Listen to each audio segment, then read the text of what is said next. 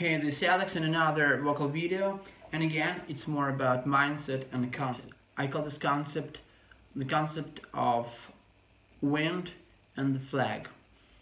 So your airflow is your fuel and your vocal folds driving mechanism. So you have this support, it's like the gas pedal, and when you need to drive, you need to start and push something. That's the diaphragm, that's the support.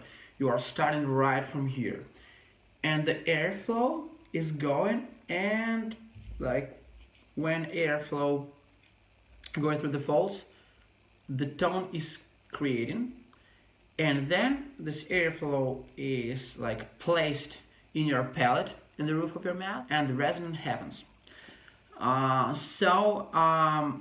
Treat your voice like a flag, and the fuel is the wind. So if you don't have wind, there is no flag. If you have wind, there's the flag. So if you go no,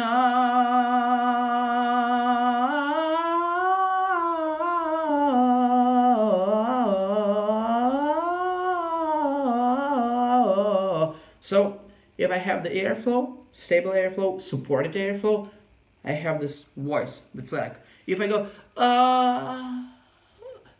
if I don't have support and stable airflow, your voice will like be dead.